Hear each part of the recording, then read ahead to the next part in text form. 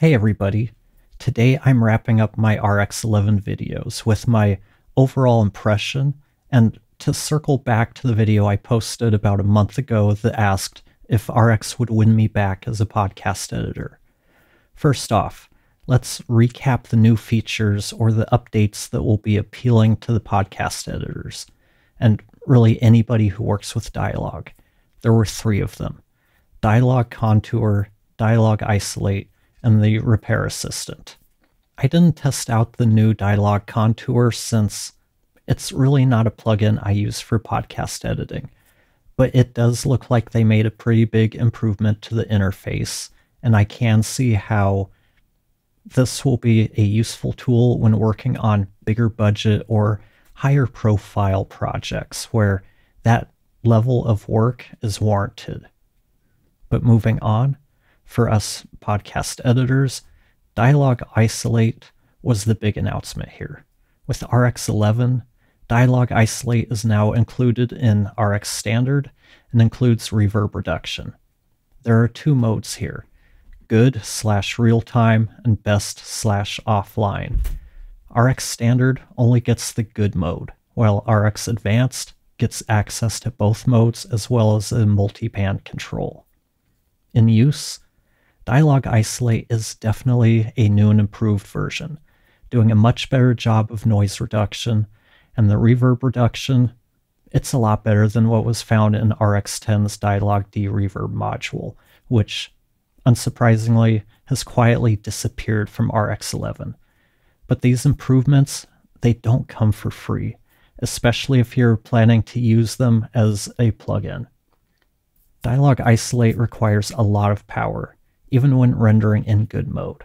While testing out the RX11 plugins, I did run into issues running multiple instances in Hindenburg, which I've come to find out is not a multi-core app.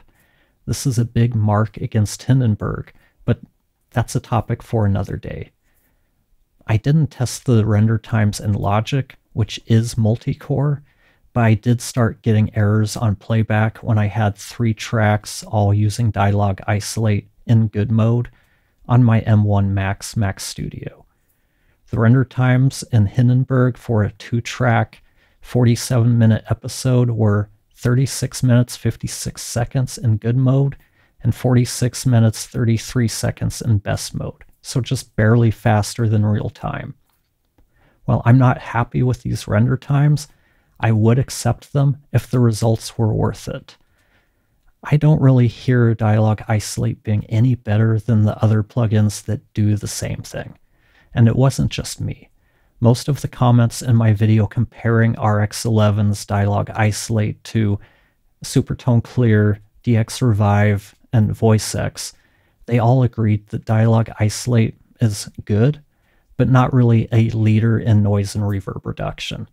I'll put a link to that video in the description in case you haven't seen it. Now, let's move on to the Repair Assistant, and I'll also include a link to that review down in the comments. Repair Assistant got a makeover, and they quietly added Dialog Isolate to it. It's a more basic version that only gives you control over the denoise and de-reverb amount, but you also get basic EQ, DS, and declip, making it a powerhouse all-in-one module for those who want an easy mode, but it can also be useful for editors like me who want to streamline their editing chains. Just like Dialog Isolate, this plugin requires a lot of horsepower. 3 instances started to cause problems in Logic, and this is unfortunate because I was hoping I could recommend this to people looking for one versatile plugin that doesn't break the bank.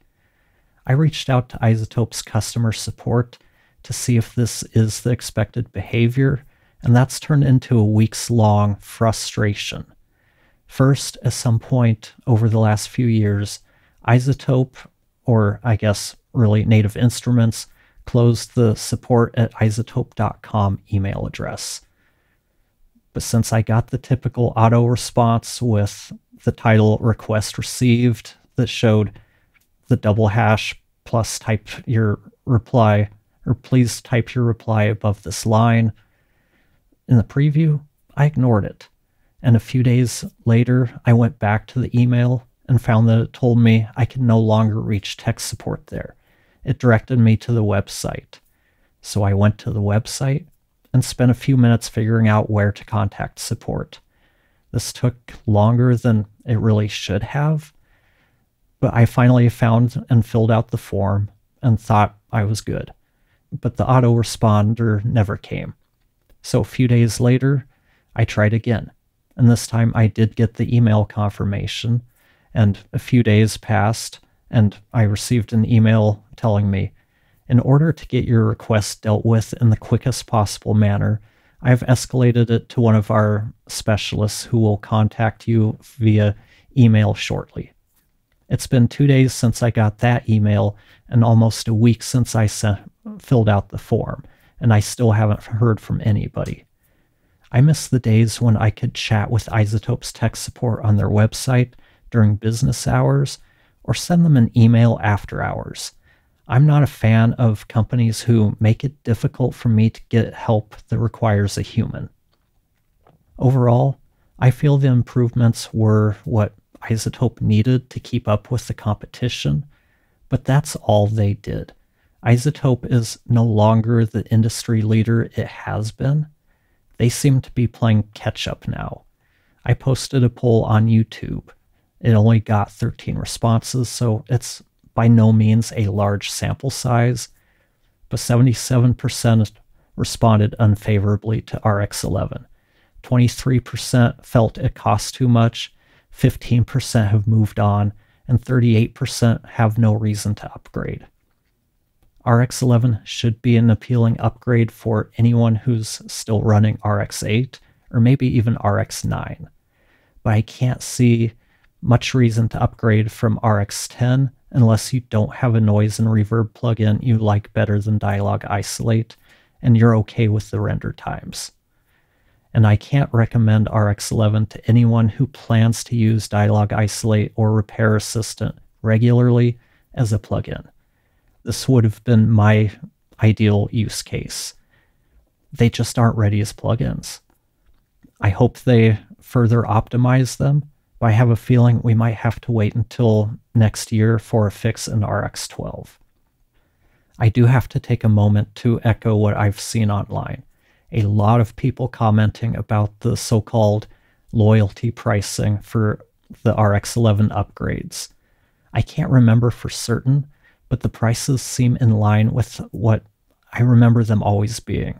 But it is a tough ask to charge the same amount for each release when you move to an annual release cycle and offer less each year. And then to call it loyalty pricing, that's kind of the final insult here. For someone like me who owns the Everything bundle or the equivalent from Izotope, Plugin Alliance, and Native Instruments, at least as of 2022, all of that, and I only save $100 on upgrading to Advanced. FabFilter has a nice loyalty program, and I know a few others that have a progressive discount where you get a bigger discount with each product you own. And while I'm at it, I found out that Izotope has changed its demo period from 30 days to 14. Just another example of Native Instruments taking away what Izotope was doing well. So to answer your question I posed last month, will Izotope win me back? It doesn't look like it. They haven't done anything to keep me as a happy client. My experience, from the cost of the upgrade to the poor performance of the plugins to the frustrations of getting tech support, all of this is pushing me away as a customer. I was always loyal to Izotope because they did things right. They always seemed to be leading the pack, and they had great customer support. Tara and I have been using RX since RX5 or RX6. On the other hand, I've always liked Native Instruments plugins, but I've never been a fan of the company. I was hopeful that they would let Izotope keep doing their thing, but it's clear to me that Izotope is now being run by Native Instruments. which is being run by a private equity firm, and nothing ever good comes from that for the customers. I don't like doing reviews like this because I know a lot of good people have put a lot of hard work into making RX11, but I do have to be honest about my feelings towards the product and the company, and that's just making it tough for me to end this video, so I think I'm just going to end it here. Thank you for watching, and please like, comment, and subscribe if you found this video helpful. I'll talk to you next time.